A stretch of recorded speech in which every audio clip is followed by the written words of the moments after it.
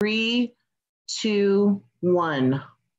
Thanks everybody for watching and sharing the movie Tesla with us. We hope you enjoyed it, especially those on the grounds who enjoyed a little bit of lightning too. Remember that Tesla will be opening in select theaters and on VOD on August 21st. So be sure to check your local listings and watch it at home. Now we're excited to move to the question and answer portion of our program. And I'm delighted to introduce you to our Q&A host, Marc Alessi, who is our Executive Director at Tesla Science Center. Take it away, Marc. Thank you, Jane. Want to thank IFC Films for helping us put on one remarkable Tesla birthday party here at Wardenclyffe. Wardenclyffe is the site of Tesla's last standing lab. We're turning Wardenclyffe into a museum and science center dedicated to Nikola Tesla, and being able to celebrate his birthday with the pre-screening of this movie was one remarkable way to do this.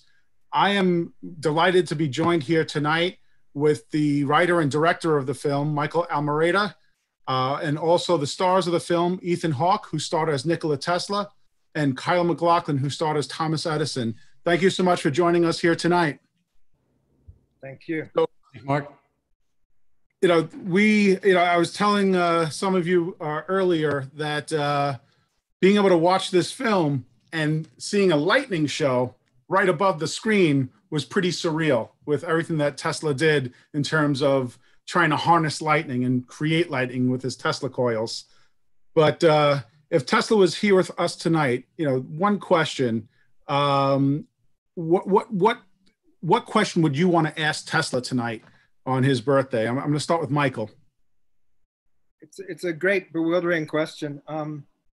But first, I want to thank you for hosting this, and I want to thank the IFC for supporting the film. I'm really glad it could be out in the elements with lightning flashing around the screen. That's very exciting to hear. Tesla made so many public pronouncements and declarations that I wouldn't know exactly what to ask him. I'd be inclined to take him aside and ask him something more personal and private and human. And it would be something like, what does it feel to be Nikola Tesla? How is it that you can see into the fabric of reality and the forces of nature and have such deep perceptions, and at the same time be consistently unable to connect to other human beings? So that was in a way, the question we were asking throughout the film. And I would be curious to know how he himself would reflect on that, if he would how much awareness he would bring to that, because he's a very mysterious man, and that was part of the motivation of making the film, is to edge a little closer to the mystery. Thank you. Ethan, what would you want to ask Tesla tonight if you had a chance? Well, I mean, it's one of those stunning questions that is so obvious, it feels like a hammer to the head. But I think I would talk to him about the pandemic, there's something about the connection between science and art and religion and the meaning of life that, my father's a mathematician, and I've been an actor my whole life, but there's a meeting ground of where the sciences and arts meet.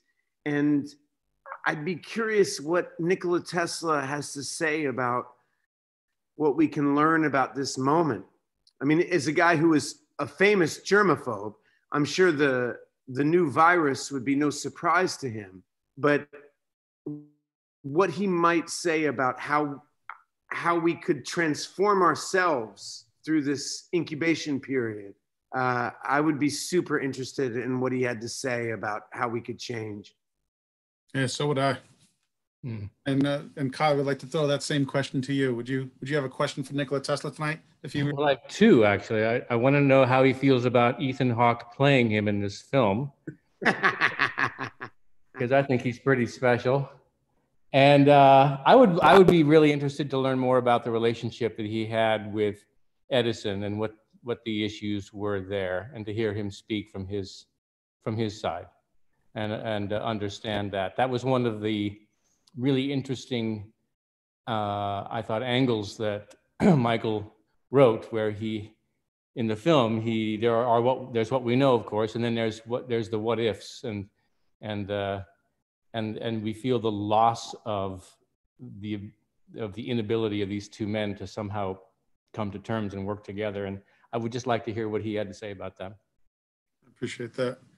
So I don't know if you know how we put together these questions, but, and Kyle, I was explaining earlier, the way we saved Wardenclyffe was with a crowdfunding campaign where we raised $1.4 million in 6 weeks from 108 countries, 33,000 donors. Wow. That crowd has just grown. We put the opportunity to ask these questions out to the crowd. So we've taken the aggregate questions that were asked the most, and that's what you're getting asked. Right. So the next question is from people, and this was asked by several people, and it's the simple question of, we know that this is something that you were motivated to do for quite some time. What motivated you to do this film? The early start came when I was 16. I got a hold of a book called Prodigal Genius, which you're probably familiar with. It's sort of a primary book. Came out a year after Tesla died, 1944, written by a man who knew Tesla and was dazzled by him and was pretty reverent, but he was a good writer, and it's a very exciting book. And it's an airbrushed portrait in many respects, but it's full of drama. And I could just picture this man having adventures with light and lightning and new technologies. And it was very exciting to imagine, because I had an imagination back then that was pretty vivid, imagine what that movie could be like. And I was also aware, and I still am, that there's something poignant about not only Tesla's successes, but his failures. And it seemed that there was something to be said or to be wrestled with about how our country didn't fully acknowledge or embrace his ideas, how in some ways he was a forgotten or a thwarted man. And, you know, I wrote a script when I was 21, and I got an agent, it was optioned. There was a suspenseful, heightened moment when I thought it could get made. And in those nearly 40 years since, lots changed in me and in the world, and in the world of Tesla scholarship. So the script, there are maybe 5 scenes that are truly intact from that script, but there's a lot that is very different. And I began to reconsider and rethink a lot of these aspects. And I want to say that the movie we made, it was always meant, I mean, Ethan was involved at a crucial point and helped with the script in ways that were very significant and helpful, to put it mildly. And the movie really wouldn't have been made without him. So we made something that, I'll say we, without trying to be grand about it, we made something that's very particular, very subjective, and very personal. And I would like to think there'll be more Tesla movies, that there'll be bigger, more expansive movies. This was very focused on about 15 years of his life. We cut off the story around 1901, and he lived till 1943. So what I mean some degree of humility. And even though we had a low budget, though, I think it's an ambitious film. And I'll leave it off at that, but I hope it can speak for itself, but obviously here we're here speaking about it.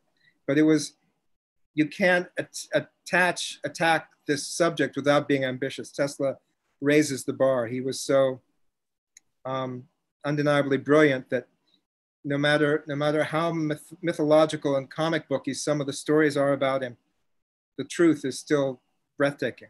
So that was the starting point. You know, the movie has created a bit of magic, Michael, in that I don't know any other inventors where a movie gets pre-screened at their historic lab and has, you know, how many countries piping in. We said 14 countries and 30 different states for pre-screening. He's being talked about now, and that's important. He was almost forgotten, so thank you. Ethan, the next question's for you. You're well known for your intensive effort of getting into character. What was the process of becoming Tesla like? What did it involve? What aspects of his character could you identify with most personally? Well, what a wonderful question. This is one of those parts where you can do nothing but come up short. you can only meet the wall of your talent. You know, you can never do as good a job as should be done. What I tried to do was to make Michael happy. Michael had a take on Tesla and how he might be relevant today and why he might be relevant to cinema, right? It's not a documentary. It's Michael Almereyda's Tesla, right? But I also felt an obligation to embody him in a way that was authentic. And so all I tried to do was read as much as I could. And we live in a wonderful age where I would just read letters of Tesla and essays he wrote and things he said. And I would try to memorize them, and I would film myself on my phone and I would send them to Michael. Just to start to hear his voice, just so that Michael and I could be in dialogue with him. I find something very intense and beautiful about the great scientists with the great religious minds. There's always an intersection, whether you're talking about Einstein or Tesla or Michelangelo, whoever you want to, Da Vinci, whoever you want to be thinking about, there's an intersection of religion and science that is really exciting to me. And it's an intersection that often creates art. And I hoped that we could use the camera and drama to create something that is art. It's not Tesla. It's not who he is. He's very beautiful and specific, but we could make art that could speak to now. And that was my goal. Thank you. And Kyle, a similar question that popped up was, what aspects of Edison did you most like or dislike? And how did it inform your portrayal of his character and getting ready to portray him? I spent a great deal of time reading about him, books that were provided by Michael, research, and also had the advantage of some film that existed of him just moving through space, which I found really helpful in developing the character. I guess I approach these things where I try to put the skin on, I guess, and that includes movement, voice, sound, everything, and try to figure out why why the character, why the person moves through space the way he does and makes those choices, and how it affects his inner life. So lots and lots of questions. I found Edison to be, when you come to a character, of course, you have ideas about him, and you've read things about him and people's perceptions of him, but I kind of threw all that away, and I really fell in love with the man. I appreciated his absolute, almost bullish drive to find the answer. It's not something that I possess myself. I tend to get bored and veer off in some tangent very easily, but I found his ability to persevere to the bitter end to come up with the answer or the result compelling and challenging.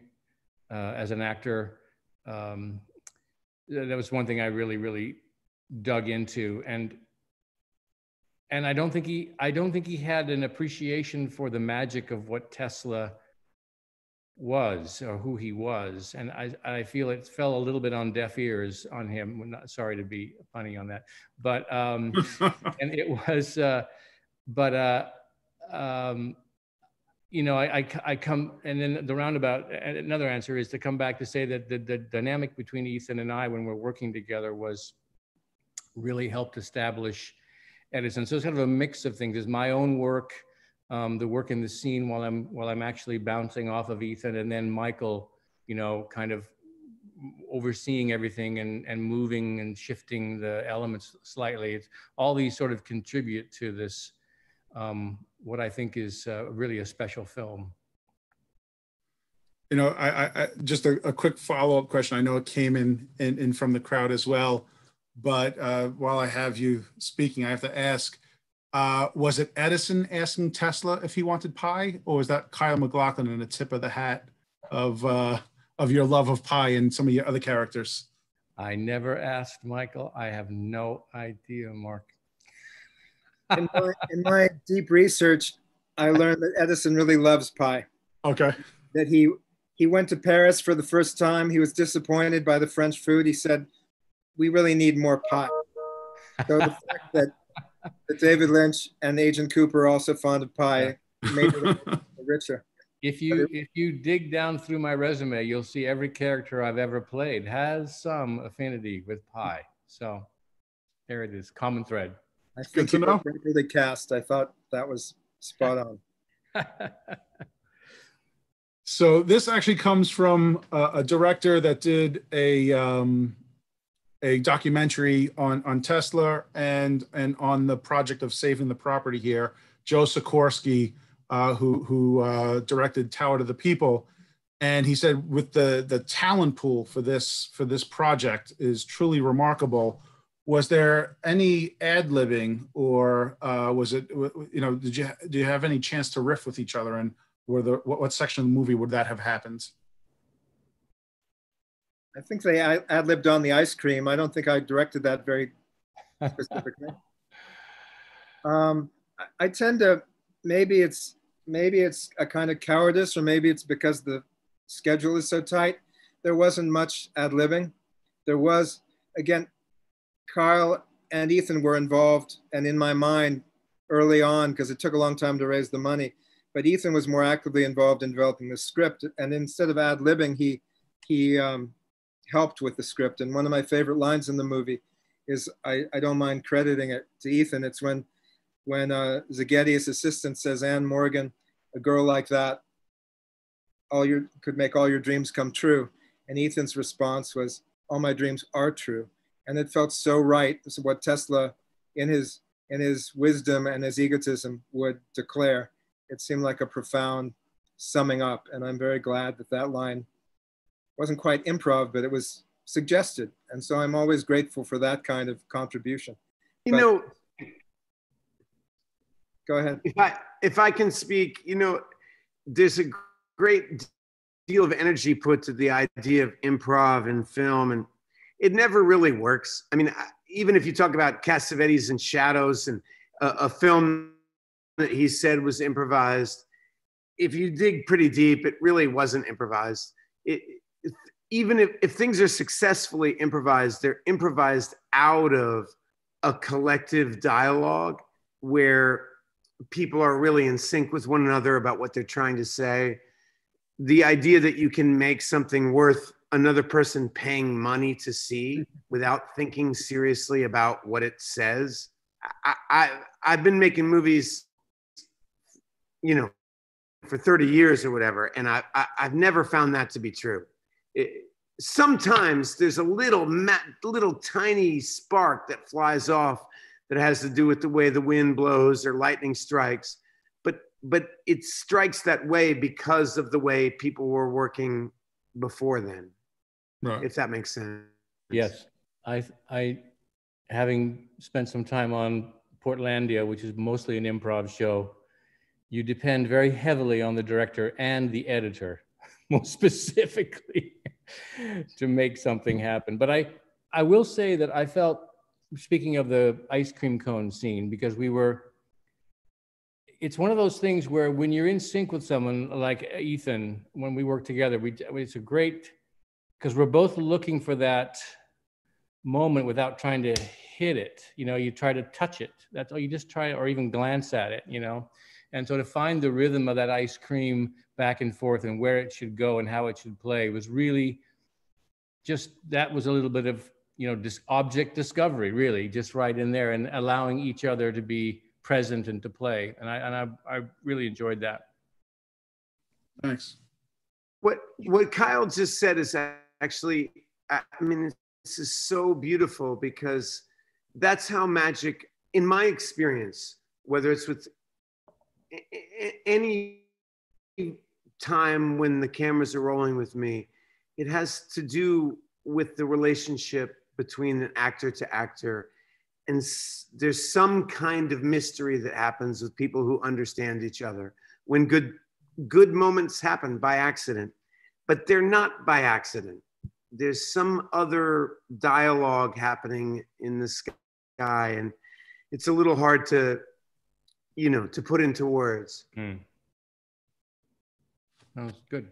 Well done. So, Ethan, I'm not embarrassed to say, I was a state legislator in this community when the community came to me and said we had to save this lab, and I didn't know who Nikola Tesla was. They had to educate me, and once I learned how important he was, I became an evangelist. And most people get touched by Tesla in some way and can't leave the project. But for you, were you aware of his contributions before seeing the script? And if so, do you remember what first made you acquainted with Nikola Tesla? Well, you have to understand that Michael and Kyle and I first worked together in the early 90s on a movie written by William Shakespeare called Hamlet. And Michael was already you'd already written the script, Tesla, before then. And if you're a serious person interested in philosophy and science and art and stuff, you hear the name Tesla coming up all the time. I mean, it bubbles up everywhere. I'll never forget, I swear, I think I was 20 and I was working construction, to try to save money for college. And the guy who was doing the stonemasonry told me, you need to read an article about Nikola Tesla. I mean, Tesla, even though he's seemingly forgotten, he permeates every person who feels lost, who feels ignored, and who cares. There's something about his energy and his insight, his wisdom, and the fact that he is not Edison. No offense, Kyle. That I think you need both. You need both in the world. And a part of what I love about Michael's script is he imagines a moment where if they could work together. And that I think when the Beatles happen, when the Rolling Stones happen, when something magical happens, is when great minds find a way to forego their ego and work together. And the idea that Edison and Tesla, if they had joined forces, they could have achieved the impossible and led humanity forward. That did not happen. Yeah, that would have been one of my next questions based on what you were saying. Is I see the two of them as a yin and a yang, a purist inventor and someone that really knew how to commercialize invention. And if they had gotten together, what could they have accomplished? Michael, you mentioned the prodigal genius. Where else did you draw some of your inspiration from, or some of the facts that you were layering into the movie? I think I've read every book, and I think I've liked every book. There've been nothing. The major books have been well researched and on the whole well written and passionate. They're all passionate. But the book that when it came time to get serious about revising my juvenile script, the book that was probably most helpful was The Truth About Tesla. That's almost the most recent, by I think Christopher. I'm embarrassed to say, is it Cooper, was it? His name has suddenly flown out of my head. But it's a book that acknowledges and absorbs all the preceding books, references them, and it's specifically about tracking Tesla's story through the patents. It's someone who knows about history, but also knows about law. And so there's a kind of an underground layer that's truly fascinating and revelatory. And it's a beautifully illustrated book. I should be able to, before the night's over, jump up and broadcast the title. Because are you familiar with this book? I'm not. Because Seaford, who's kind of the more prominently known expert, he wrote an introduction to the book. But this book is it's the most recent, and in the back, for people who can't read, have a lot of scientific. Sometimes things are a bit too dense. There are 5 myths about Tesla that are just it's so good to clear the air. One of the myths is that Tesla and Edison weren't necessarily rivals to that extent. It's been exaggerated. And there's a book that came out after we finished shooting that's quite wonderful, a new biography of Edison, that explains that when Tesla's lab burned up, something that's not in the movie, it's not something we could afford to dwell on, but in 1895, when Tesla lost his lab, Edison offered Tesla to use his lab, and Tesla used it. It was in New Jersey. He didn't use it for long, but there was enough open air between the two men. He did reach out, and he did have sympathy, and he wasn't the villain. He wasn't even a nemesis. And in some ways, he wasn't a rival, because to say that Edison and Tesla were rivals is like saying Steven Soderbergh's a rival with Steven Spielberg. They were on very different levels. They were both brilliant, and they didn't, I think they were both in their way pure. I think Edison had a more cunning business sense, but he also made terrible, disastrous, incredible business fiascos, you know? It's just, the more you read about it, the more amazing it was. And I was also moved to learn that when Tesla came back from Colorado, he gave a lecture, and Edison attended. He came a little late, interrupted. Tesla got off the podium, shook his hand, and led Edison to his seat. So, you know, the invented scene that's in the movie where they try to make amends, it wasn't necessarily that far. It was far enough off to be painfully impossible. But there was something between the two that makes me think their affinities were perhaps stronger than their differences. So that's just to get back to what books were meaningful. I'd say they're all meaningful because they're all amazing. And it's interesting that you have someone in your audience apparently who's working on a new book. There's room for more. There's definitely room for more. Appreciate that. So, Michael, did Tesla really smoke? Well, he did when he was young. And I think either I told Ethan that and he said, no one will care, or I could imagine him saying it if I did tell him that. So there are, you know, Edison was smoking a lot. I think Ethan was inspired to have a cigarette a couple times. I think there are 3 scenes where he's smoking. So in reality, Tesla was a nicotine addict when he was a student. So we imagine maybe he got a little bit a resurgence of the appetite, but it was we have to say it's artistic license in that part of his life. Ethan, did you do any further research? Do you remember this? You have to realize we shot the movie in a blur. It was very, very fast. Well, the scene with the skating, Ethan, how are your skating skills in real life? Because watching you guys in that scene, it was an interesting scene. There was a lot of energy in it. Well, for me, you know, people who talk about making movies often think about it differently than the people making movies, right? And for me, making the movie and getting to roller skate, it's such a beautiful thing to have to live a character in such a tactile way. My first kiss was roller skating. I was at the Hamilton roller rink in New Jersey, and I met this beautiful young woman who had an Ozzy Osbourne t-shirt on, and we kissed. And roller skating to me is profound because of that experience. And now we started our movie the first day, the movie opens with it, but roller skating to me is a tactile, I don't know what the right word is. It's not an intellectual idea. It's something that makes you touch life. And so getting to start playing this character, roller skating, was profound to me. And I'm not scared to say it. You know, it puts everyone on equal footing. I remember in the original script, Michael, weren't we all ice skating? Yeah. Wasn't everyone ice skating? But we hit the wrong season. We shot in May, and ice skating, it wasn't, open air ice skating was not available to us. This is what I love about the script, because you read the script and you're like, oh my God, an ice skating rink, many people, costumes around New York. How are we going to do that? Cut to the reality, which I think is incredibly effective. and so much more interesting that you're in a house, you're in a contained environment where we can shoot in, where we, can be there for a day. And you move and maneuver through this labyrinth of rooms. I just think it's... And it's actually historically accurate. I found out roller skating was popular at that point, and we had period roller skates, which the actors were able to suffer through without anyone killing themselves. It was fantastic.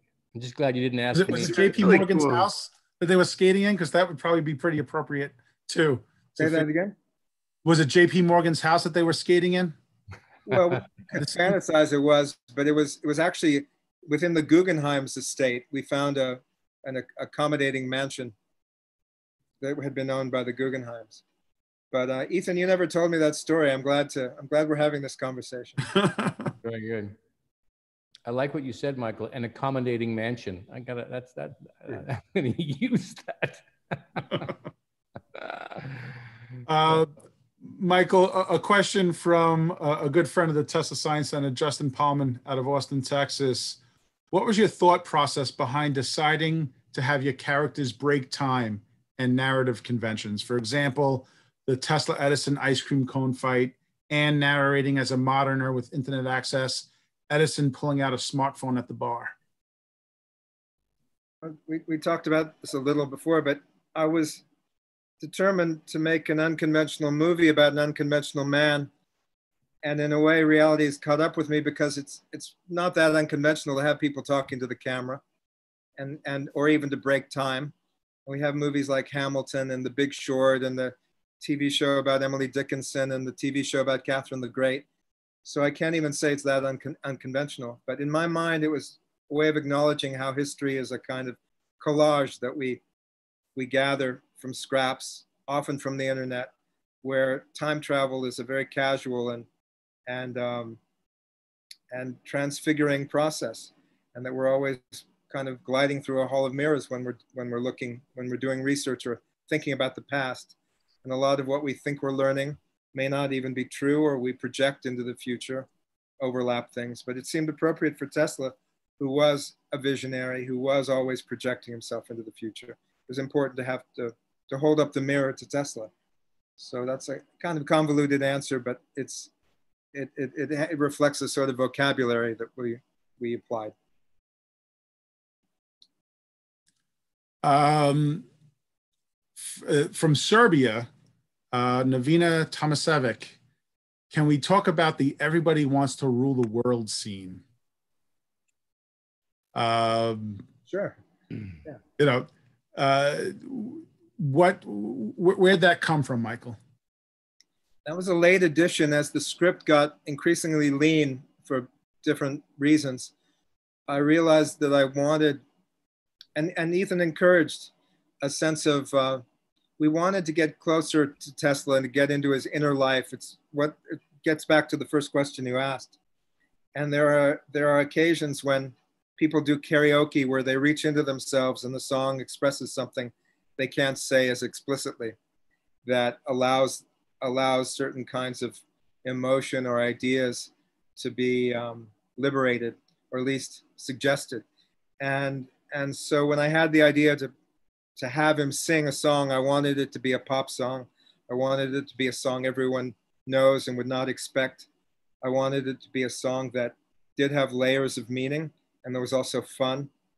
And I wanted Ethan's blessing. So we talked about it at length, and we took a risk because we didn't have the rights at the time. And I was very lucky that a fellow named Randall Poster, who's a great music supervisor, pursued the manager of the band and got their blessing. And we got a discount price, but it was very scary. And I think for some people, the movie snaps into focus when that scene happens. For other people, maybe the movie goes off the cliff, but I was determined. I felt it was the right thing to do, and Ethan embraced it. And it does, to my mind, make everything that went before it come into focus a bit. And it is a sort of, I hope it's magical. It's not for me to say, but I thought Ethan, that in a way was improv too, because it was a kind of performance where we did a few takes. It was one of our last days of shooting. And it was a case of seeing an actor really rise to the occasion. It was inspiring to me. Did you, Ethan, did you feel Tesla in this process? Kyle, did you feel Edison in this process? I felt him. Yeah, I did. You know, and again, I'm so helped by just the environment, the clothing, you know, the situation, having done the research, and you just embed yourself. We should say hi really quickly to Sophia, our wardrobe person, who's actually Serbian, and she was someone who created miracles every day with every outfit that she supplied for the principal actors and the extras. So can I say something? Yeah. Kyle, can I cut you off? Too late. Please. Kyle, can I?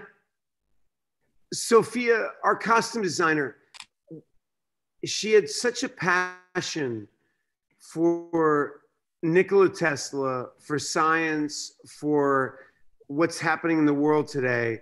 And she worked, I mean, this woman worked, I mean, she stayed up all night trying to find me the right shoes, the right cufflinks. Yeah. And her passion made me feel, when I would go in front of the camera, that I would have to do my best. It was so contagious. I'm so grateful to her. And for a lot of people that don't understand making movies, what a collaborative art it is, she was so magnificent. It's very difficult. I get so jealous. Kyle, I know you know what I'm going to say. I don't want to be a jerk, but when you watch movies, when people have $100 million to make them, and you know that they have 20 days to shoot each scene, they have costumes, you know, they have 20 different outfits for every scene, whatever. We had to make every decision on the fly, and as hard as it is for the actors, it's harder for the crew. And for the set designer, for the costume designer, for the cinematographer, it's even harder for them. And it was what we accomplished had to do with how much people believed in Michael's vision and how much people believed in the idea that it was important to tell a story about Tesla right now. And the fact that we're telling this story from the vantage point of a pandemic even highlights why it is so important. The integration of science and art and religion and how we live our lives is so essential to how we think. And I don't know, I'm so grateful to be a part of this simply for that. Does that make sense? Completely. I think I would also add that when you're working in an independent way, as we were, I mean, this was super independent, maybe, you rely on inspiration from everyone around you, and they rely on you. And the big movies that you're talking about, it's a different situation. You know, there's a separation. But when you're in the trenches, as we were on this, then, you know, I like you, I would come into work the next day and there would be some little extra piece of the costume, the wardrobe that would have been added that she went the extra mile to get to add. And, you know, those are the things that as an actor, you carry with you, you know, and you take them to heart, and they inspire and they lift you, I think. And that's one of the joys of working independent, I think. So Michael, the one character that I've heard about in Tesla's past was Mark Twain. Did you think about pulling him into this in some way, or what made you decide not to put Twain into the movie? Was he just not a big character in his life? Or? No, I mean, I have a wistful and bittersweet answer. I was going to give him a significant role, and Sam Shepard was going to play him, who was a friend, and the film's dedicated to him. When Sam got sick, I just couldn't imagine anyone else taking on the role. And I think the relationship with Twain and Tesla is exaggerated in a lot of accounts. I don't think they were that close, but I think it's fascinating it's incredible to picture them together and to imagine how close they might have been. You know, there are science fiction books where they solve intergalactic mysteries. You know, there are comic books where they're dressed like road warrior bikers with leather gloves and belts and goggles.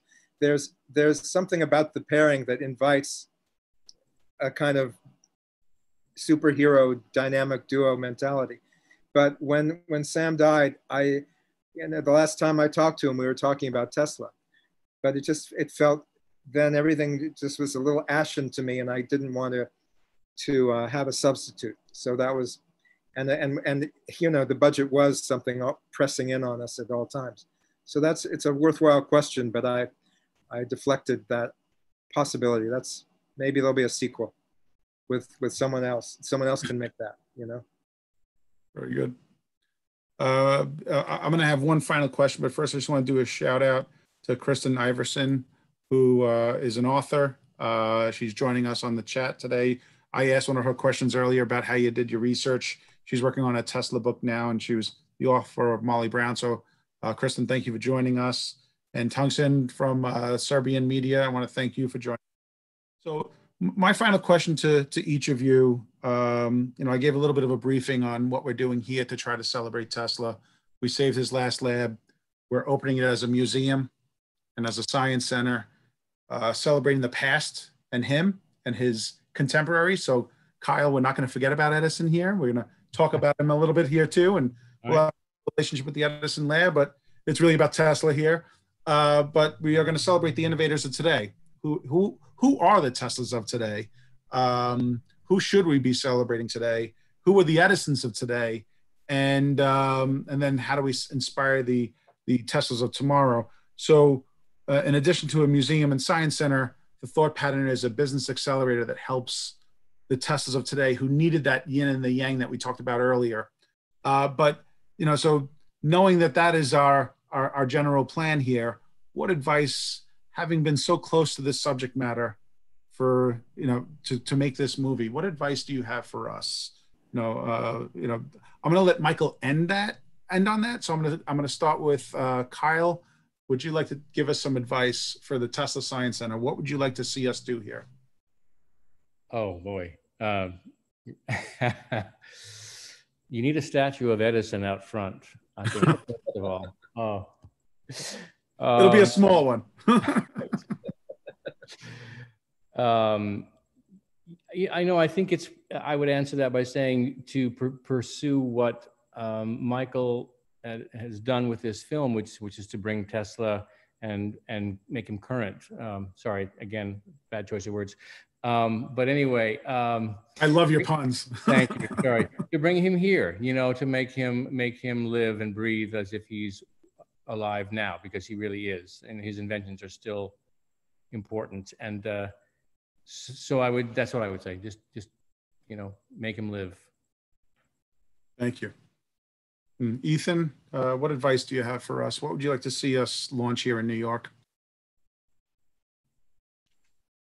I mean, not to be corny, but I feel like the whole science community, the job of the next 50 years is dedicated to climate change and teaching the citizens of the world and helping push us forward as to how we can heal the planet.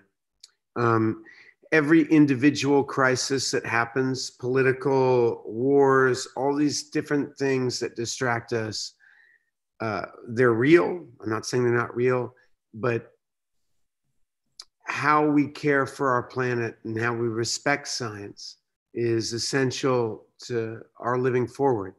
And I think the main job of every scientific community is to teach young people to care about the interconnected nature of the universe, and that nobody wins if everybody doesn't win, and to take that forward. Does that make you follow me?